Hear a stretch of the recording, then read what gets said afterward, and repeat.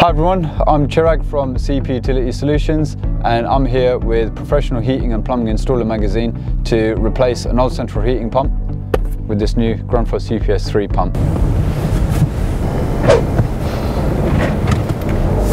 Now the reason I'm doing this is because I came last week here to do a power flush on the system and I noticed that the existing pump was running quite weak, wasn't getting enough heat around the system. Even after flushing the system and getting all the dirt out, the pump still wasn't working to its full capacity. So I came last week and I used the Grundfos Go App already to determine which is the correct replacement for it, which is a really easy to use app. I'm going to show you how to use it later on. So we're going to go inside, replace this pump and get the system back up and running properly.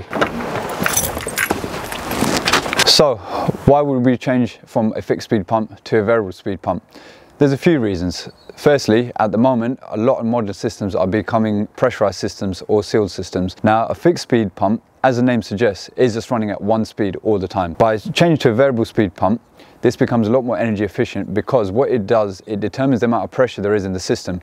Regardless of whether it's a pressurized system or an open vented system, it will then modulate the power down accordingly to make sure that the pump's running in the most efficient way. I've had problems with fixed speed pumps where on an open vent system, if the pump speed setting is set too high, I'm having to deal with pump overrun where the system water is then pumping over into the F&E tank. The other issues that I've had with fixed speed pumps is that if they are set too high, it can put a lot of stress on the existing pipework. If you've got weak joints, whether it's solder joints or compression joints, you can cause small weeps and small leaks, which you really want to avoid. The new pumps, they come with a 5-year warranty rather than just a 2-year warranty, which you used to get with the older ones. So that's another benefit to the installer and to the homeowner as well. And these new pumps are compliant with the new EEI regulations, which came into effect in 2013, which means that fixed speed pumps are no longer allowed to be circulated into the market.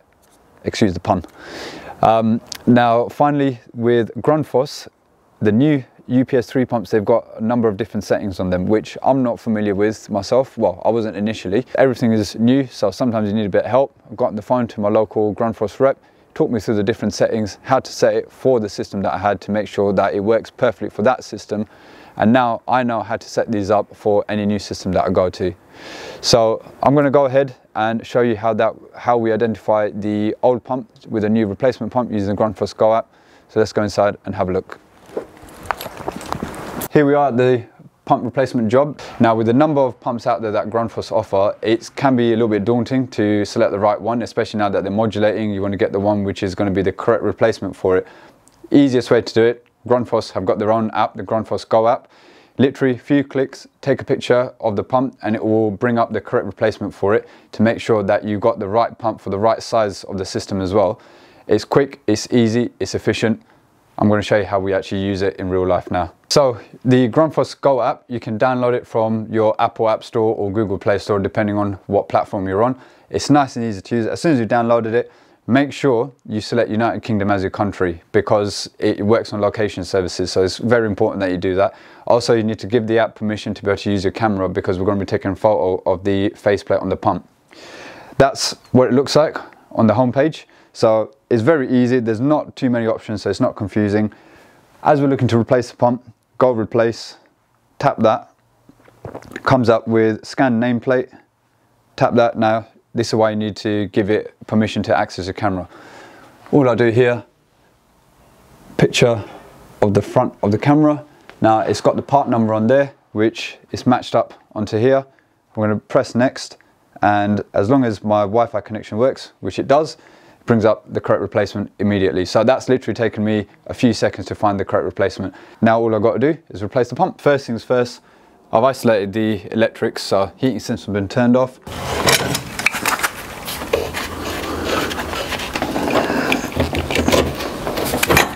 Okay, so new pump's in position now. I've got the top and bottom washers aligned, so I'll just carefully do up the nuts, make sure we're not pinching the washers or nothing's getting cross-threaded. So glands are all fully open. Got no issues with leaks there. Right, that's our pump fitted.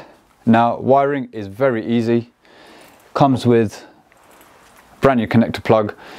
Wire it in first and then you just plug it straight into the pump. And then literally, that's it. Job done. Right, so pump's installed. we've powered up the system, given it a heating demand, so the pumps come on. Now, when the UPS3 comes on for the very first time, it's going to automatically come on a fixed speed setting, and it will come on at fixed speed 3. Now, it's advised that you leave it on fixed speed 3 for a few minutes to let any air out the system, because it will basically run the pump at maximum rate and it will push any air up to the highest point. Once all the air is out, you want to make sure that you now set this up on a proportional pressure setting.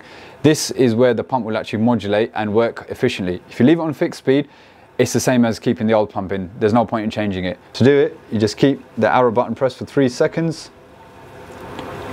And now you've got one green light flashing and you've got the end amber light flashing. Now this is proportional pressure 1. This is the minimum setting for the pump on an average size system, let's say a 3-bedroom house or 4-bedroom house, and it will allow the pump to then determine how much pressure there is in the system, and it will allow it to modulate its speed accordingly. If you're finding that after doing that you're still not getting the correct flow of heat around the system, you can press the button again. That puts it to proportional pressure 2. So this is for slightly larger systems where you might need a little bit more flow through the system.